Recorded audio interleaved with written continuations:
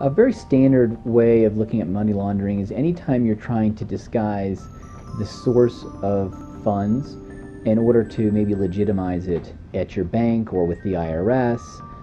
The basic money laundering statutes are found inside the United States Code. It's Title 18, 1956 and 1957.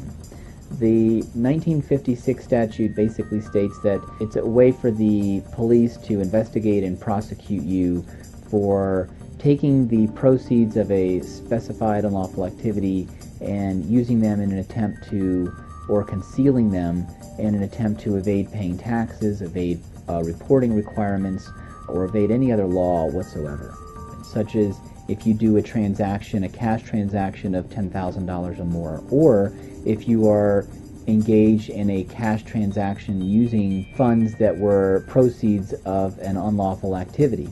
The phone number on my website rings right to my office and to my cell phone. I get calls all the time on the weekends. I have no trouble meeting clients on the weekends, and I've got no problem dropping what I'm doing and going out to see them. I know we all have very busy schedules, and sometimes that's the only time that we can meet, so I'm happy to accommodate any way I can.